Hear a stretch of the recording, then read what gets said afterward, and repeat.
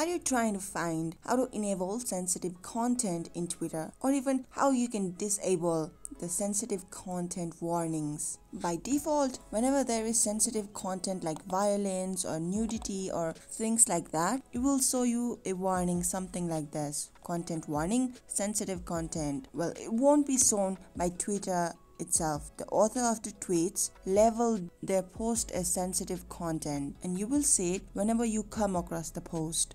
Hello everyone, welcome to How to Guide. In today's guide, it's going to be about how to enable or disable the sensitive content warning. Right, let's begin. First, launch your X app or Twitter app. Click on it. Once there, on the top left corner, you have profile avatar. Let's choose it, and there we have settings and support. Click on it. Now if you scroll down, you can see settings and privacy. Let's select it. In here you can see privacy and safety around here. Select it. Now the third option is content you see. Let's select it, and here we are finally in this configuration option: display media that may contain sensitive content. If this is turned to on, even though the tweet is of kind sensitive content, you won't see the warning, but for me it is better to put it off.